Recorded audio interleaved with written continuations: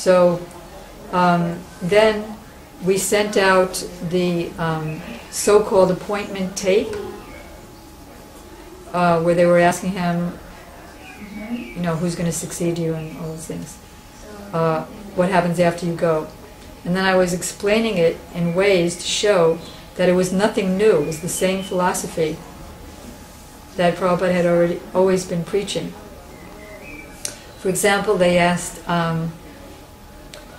after you go, forget the exact words now, but I have it all on my computer. After you go, then who will do what? So Gurudev said, Prabhupada said, sometimes I get them mixed up because Guru is one and heart is the same. So Prabhupada said, Amara Gyai Guru Hantar Edesh. That is,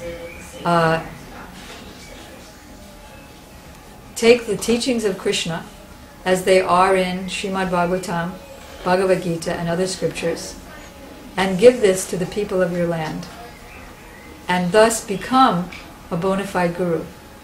So then when I saw that, Prabhupada was telling the devotees who were there, Satsrup Maharaj and a few other devotees that were there, Tamal Krishna Maharaj. So then I went, okay, let's see what this verse means. So I went to the verse in Rai Ramananda Sambad, and Rai Ramananda Sambad, no, it's in the story of when Chaitanya Mahaprabhu went to the house of Kurma Brahmana. And within that history, it's there. And the purport says, one should preach the message, share the message of Krishna consciousness as it is, without any interpretation. And thus one should become guru in his neighborhood and his land. And then it said, first one should become a first-class devotee, and then one should become guru. First-class devotee means like top of the Majjhimas and into Uttama. And the first-class guru is, of course, Uttama.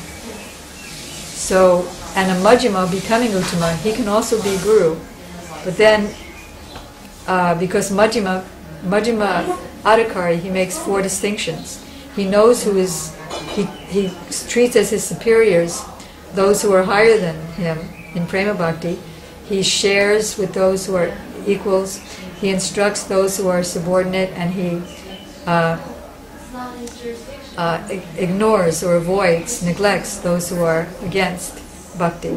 So if one actually gets a Uttam Majjhima, or rather Majjhima Uttam, Majjhima on the highest platform, then if the disciple happens to meet, because it's very rare to meet an Uttama Adhikari Guru. Gurudev was explaining this, I think on the first day that he was here in Italy.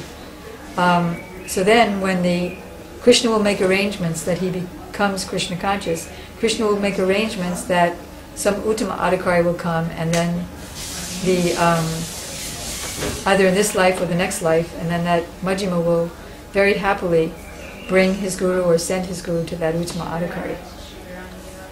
So, why did I say that? What was the... it started on the question. About 11 gurus. Right, exactly. Yeah. So, right, so and it started with the gurus Guru never appointed. So here's somebody coming along who also says that Prabhupada appointed him. Śrila Narayanem Maharadžem often tells the story that in Prabhupada's last days, when he was in Mathura, Śrila Prabhupada was in Vrindavan at Krishna Balaram Mandir, and he had the GBCs pick up Gurudev in a car and bring him, and then he told Gurudev to sit on his bed with him, and Prabhupada was weeping. And Gurudev said, "You're my Shiksha Guru. I consider you as great as my Diksha Guru, Srila Bhakti Pragyan Keshav Goswami Maharaj, who is Prabhupada's sannyas guru." And they have a lovely relationship, which is a whole other topic. And so I can't sit on your bed. So Prabhupada had the devotees bring a chair and had Gurudev sit on a chair next to the bed. And Prabhupada took Gurudev's hand and put it in his own hand and began weeping. And he said, I brought so many monkeys. He spoke in Bengali, and the word for monkey is banara, which I heard myself on the tape. Mlechas and yavanas, and I've trained them as far as possible, according to their ability to be trained. Now my Prabhu is calling me, I'm asking you to continue my mission and help my followers. So, also, Guru doesn't need appointment. Above and beyond all that, Prabhupada writes in his purport in the second chapter of Madhya Lila, when Rupa and Sanatan Goswamis are getting the mercy of all the Vaishnavas, like an initiation from Chaitanya Mahaprabhu. And in one of the purports on the same pages, Prabhupada writes that the spiritual master, the Acharya, is self-effulgent. And those who speak against him, they are called Kali Chela, or disciples of Kali Yuga. So, on one hand, Prabhupada ordered Gurudev to continue his mission. On the second hand, Guru doesn't need to be appointed. Was Haridas Thakur appointed? Was Rupa Goswami appointed? Who appointed him? Who appointed Śrila Bhaktisiddhanta Saraswati Thakur? And who appointed his Guru? What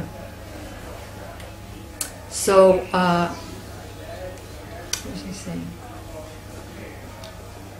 So, who is... Somebody asked Prabhupada, a reporter asked Prabhupada, and this is written in his magazine, the last magazine that came out just after Prabhupada's disappearance. A lot of Prabhupada's last statements were there. So the reporter asked Prabhupada, who will succeed you? I'm getting a couple of words wrong, but the essence is, who will succeed you in the Hare Krishna mission? So Prabhupada quoted the song that we sing every morning, Guru Mukha Padma Vaikya Chitte Te Korea Aikya. Whoever is following the previous authority, he becomes the next authority. So it's up to the individual person. We don't fault anybody. It's up to the individual soul, according to our karma, our sanskars, our either offenses in our last life, or our good devotional services for many, many lives, how we understand Prabhupada's books, and who we choose as a guru, and how we understand who Prabhupada desires to be his successor. Does that help? Anything left on that? Any holes that I left? Maybe. Oh, the tension. What do I see as the future? Yeah. Well, what we have been seeing is that Prabhupada is a genius.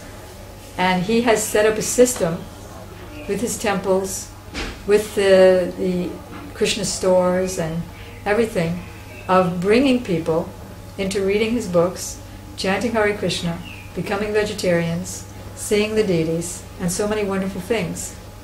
So, whenever a person is from doing all that and his own life's experiences, as individuals, people come to Śrila Narayanem Maharadžem to help them further their relationship with Śrila Prabhupada and Radha and Krishna.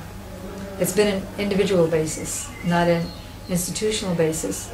I'm a conditioned soul. I can't see the future as far as the tension of the institution. But what I have been seeing is individuals and groups of friends coming. And I see a continuance of that. Just like so many ISCON devotees are here at Gurudev's festival, at every one of his festivals.